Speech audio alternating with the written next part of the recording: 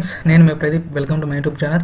Friends, మన YouTube channel ఈరోజు కొన్ని ఇంపార్టెంట్ అప్డేట్స్ గురించి మాట్లాడదాం. ఫ్రెండ్స్, మెయిన్గా ఈ వీడియోని మీరు ఎక్కడ స్కిప్ చేయకుండా చూడండి, ఎందుకంటే మనకి ఈరోజు చాలా ఇంపార్టెంట్ ఇన్ఫర్మేషన్ ఉంది. ఇన్ఫర్మేషన్ మిస్ అయితే మీకు చాలా ఇబ్బంది పడవచ్చు, ఎందుకంటే చాలా మంది ఇన్ఫర్మేషన్ తెలియకుండానే అవి వచ్చాయి ఇవి వచ్చాయి అని చెప్పేసి కామెంట్స్ పెడుతున్నారు, లేకపోతే చాలా మంది నన్ను కాంటాక్ట్ అవుతున్నారు. సో అలా ఏం లేకుండా నేను క్లియర్ కట్గా చెప్తాను. ఫ్రెండ్స్, ముందుగా ఈ వీడియోని లైక్ చేయండి, షేర్ చేయండి, మీ ఫ్రెండ్స్ అందరూ తెలియజేయండి. ఇంతవరకు నా ఛానల్ సబ్స్క్రైబ్ చేయండి, పక్కన బెల్ ఐకాన్ క్లిక్ చేయండి.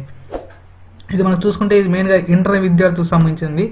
ఎవరైతే మనకి ఇప్పుడు ఇంటర్ విద్యార్థులు చదువుతున్నారో వాళ్ళకు మెయిన్గా మార్చి 4 నుంచి ఇంటర్మీడియట్ పరీక్షలు అనమాట. ఇక్కడ మనం చూడొచ్చు మార్చి 23 వరకు స్టార్టింగ్ అని చెప్పేసి ఇచ్చేసారు ఎగ్జామ్స్. 23 వరకు ఎగ్జామ్స్ ఉంటాయి. అలాగే మనకు ఫిబ్రవరి 1 నుంచి 20 తేదీ వరకు ప్రాక్టికల్ పరీక్షలు కూడా ఉంటాయని చెప్పి క్లియర్గా ఇచ్చారు.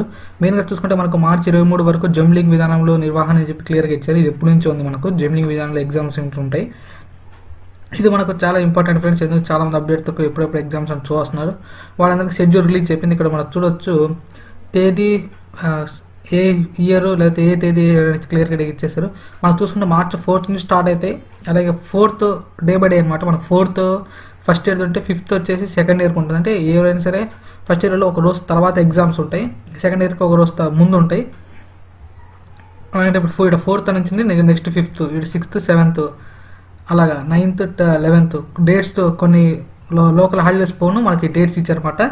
ఒక స్టెప్ బై స్టెప్ చూసుకుంటూ ఎగ్జామ్స్ రావాలి. ఇక్కడ మీరు చూడవచ్చు టైం టేబుల్, స్క్రీన్ మీరు పాస్ చేసి టైం టేబుల్ చూసుకోవచ్చు, లేదంటే అఫీషియల్ వెబ్సైట్లో కూడా చెక్ చేసేసుకోవచ్చు ఈ టైం టేబుల్ అనేది. ఇక్కడ మీరు చూసేసుకుంటే మనకు మార్చి 4 నుంచి 23 వరకు వీటిని నిర్వహించేస్తున్నారని చెప్పి క్లియర్గా ఇచ్చేశారు. ఇది మనకు వీర్ రామకృష్ణ గారు ఈ షెడ్యూల్ అనేది నిన్న మనకి రిలీజ్ చేశారు. ఫ్రెండ్స్, మెయిన్గా చూసుకుంటే చాలామందికి ఎక్కువ మంది ఫీజు ఎప్పుడప్పుడు కట్టాలని ఫీజు చాలా మంది కట్టేసి ఉంటారు కూడా. నేను ఫీజు ఎలా కట్టాలని చెప్పి మన యూట్యూబ్ ఛానల్లో వీడియో పెట్టాను, ఏ టైంలో అనేది లాస్ట్ డేట్స్ కూడా చెప్పేశాను అనమాట పోయిన ఇంతకుముందు వీడియోలో. మనం ఇక్కడ చూసుకుంటే ప్రాక్టికల్ పరీక్షలు వచ్చేసి మనకు ఫిబ్రవరి 1 నుంచి 20 వరకు నిర్వహిస్తారు, క్లియర్ కట్గా ఇచ్చారు. ఎవరైతే ఎన్విరాన్మెంటల్ సైన్స్ కానీ బయాలజీలో ఒక సబ్జెక్ట్ ఎక్స్ట్రా ఉంటుంది ఫ్రెండ్స్, అదే దానికి సంబంధించిన ఎగ్జామ్స్ కానీ మనకు జనవరి 29th and 30th ఉంటాయని చెప్పి క్లియర్ కట్గా ఇన్ఫర్మేషన్ ఇచ్చారు. ఈ షెడ్యూల్ని మీరు క్లియర్ కట్గా ఇక్కడ చూసుకోవచ్చు, స్క్రీన్ పాస్ చేసేసుకుని. అలాగే మనకు నెక్స్ట్ న్యూస్లోకి వెళ్ళిపోదాం. ఇది నెక్స్ట్ న్యూస్ వచ్చి మనకు ఏపీఎస్సీ నుంచి. మెయిన్గా ఇది మనకు చాలా శుభవార్త అని చెప్పొచ్చు. ఎవరైతే అభ్యర్థులు అప్లై చేసుకుంటారో వాళ్ళకి ప్రిలిమ్స్కు స్వస్తి అని చెప్పి క్లియర్గా ఇన్ఫర్మేషన్ ఇచ్చారు. ఇక్కడ మనం చూసుకుంటే ఏపీఎస్సీలో సంస్కరణ అని చెప్పి క్లియర్గా ఇన్ఫర్మేషన్ ఉంది. అలాగే గ్రూప్ 2, గ్రూప్ 3 ఫిలిమ్స్ రద్దుపై కసరత్ అని చెప్పి ఇచ్చారు. మెయిన్గా చూసుకుంటే మనకు ఇంతకుముందు ఫారెస్ట్ డిపార్ట్మెంట్ కానీ లేకపోతే కొన్ని ఎగ్జామ్స్ జరిగాయి, దాంట్లో సంబంధించినట్టు కూడా చాలా మందికి తక్కువ మార్కులు వచ్చి ఎగ్జామ్లో క్వాలిఫై కాలేదని చెప్పి చాలామంది ఆందోళన జరిగాయి. దాంతోపాటు మనకు నిరుద్యోగులు కానీ ఎమ్మెల్యేలు కానీ ఏపీఎస్సీ వాళ్ళకి కన్సల్ట్ చేసి లేదా లెటర్స్ రాసి ధర్నాలు చేసి దానివల్ల మనకి ఈ ఆర్టికల్ అనేది పబ్లిష్ అయింది. మెయిన్గా చూసుకుంటే మనకు ఒక గ్రూప్ 1 తప్ప, అంటే ఇప్పుడు గ్రూప్స్ 1, 2, 3 ఉన్నాయి కదా, దాంట్లో గ్రూప్ 1 తప్ప మిగిలిన గ్రూప్ 2, గ్రూప్ 3 వాళ్ళకి, అలాగే అకౌంటింగ్ వాళ్ళకి కూడా ఎలాంటి ఎగ్జామ్స్ లేవు, టోటల్గా రద్దు చేస్తున్నాము. ఒకవేళ ఎగ్జామ్స్ రద్దు చేయలేని విషయంలో మేము చూసుకుంటే ఎగ్జామ్స్ కంపల్సరీ అనుకుంటే ఉద్యోగులు అయితే 1:50 రేషియోలో సెలెక్ట్ చేయాలని చెప్పి కూడా ఇన్ఫర్మేషన్ ఆర్టికల్ ఉంది. ఫ్రెండ్స్, ఇది మీరు స్క్రీన్ పైన పాస్ చేసుకోవచ్చు, లేకపోతే ఇది మనకు విశాలాంధ్ర పేపర్లో వచ్చింది, మీరు అక్కడి నుంచి కూడా చెక్ చేసుకోవచ్చు ఫుల్ డీటెయిల్స్. మెయిన్గా చూసుకుంటే దీనికి సంబంధించిన ఫుల్ ఆర్టికల్స్ అనేది ఇప్పుడు నేను ఆల్రెడీ ఏపీఎస్సీ అఫీషియల్ వెబ్సైట్ చూసాను, దాంట్లో ఏమి ఇవ్వలేదు. సో దీంట్లో మాత్రం ఇచ్చారు, దాంట్లో నెక్స్ట్ వచ్చారని అనుకుంటున్నాను. అలాగే మనం 3rd జాబ్ నోటిఫికేషన్స్ గురించి మాట్లాడదాం. ఇక్కడ మనం చూసుకోవచ్చు BHEL నుంచి ఒక జాబ్ నోటిఫికేషన్ వచ్చింది ఫ్రెండ్స్. మొత్తం 23 ఖాళీలు ఉన్నాయి. పోస్టులు ఖాళీలు project engineering, project supervisor, diploma చేసిన వాళ్ళు లేదా బీటెక్ BE చేసిన వాళ్ళు ఉంటారు, దీనికి సంబంధించి ఎంపిక చేసుకుంటారు.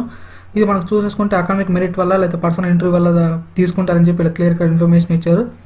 ఇక్కడ మీరు చూసుకోవచ్చు మొత్తం ఇంజనీరింగ్ సివిల్ వచ్చేసి 3 ఉన్నాయి, ప్రాజెక్ట్ సూపర్వైజర్ 20 ఉన్నాయి, మొత్తం 23. ఇది మనకు చూసుకుంటే డిసెంబర్ చివరి తేదీ లాస్ట్ వచ్చి డిసెంబర్ 21. ఇది అఫీషియల్ వెబ్సైట్ అనమాట. ఇక్కడ చూసుకోవచ్చు http://www.bhel.com అని /లో దీంట్లో ఉంటుంది. మీరు అక్కడి నుంచి ఇంటర్వ్యూ చెక్ చేసుకోవచ్చు. నేను ఆల్రెడీ అఫీషియల్ వెబ్సైట్ ఓపెన్ చేశాను, దాంట్లో ప్రజెంట్గా అయితే నోటిఫికేషన్ రాలేదు. మ్యాక్సిమం ఈ రోజు రేపు దాంట్లో నోటిఫికేషన్ ఉండొచ్చు. ఇక్కడ మనం చూసేసుకుంటే అలాగే ఇప్పుడు లేటెస్ట్గా ఒక న్యూస్ కూడా వచ్చింది ఫ్రెండ్స్. సౌత్ సెంట్రల్ రైల్వేలో కూడా మనకు జాబ్ రిక్రూట్మెంట్ సంబంధించిన నోటిఫికేషన్ రిలీజ్ చేశారు. ఆ నోటిఫికేషన్ కోసం నేను చూస్తున్నాను. అఫీషియల్ వెబ్సైట్ లేదు కానీ మామూలుగా నాకైతే కొన్ని వెబ్సైట్ రూపంలో మనకు వచ్చిందన్నమాట. మొత్తం 10th class job 10th class qualify మీద 3,529 పోస్టులు అయితే ఉన్నాయి. అప్రెంటిస్ పోస్టులు కొత్తగా వచ్చాయి.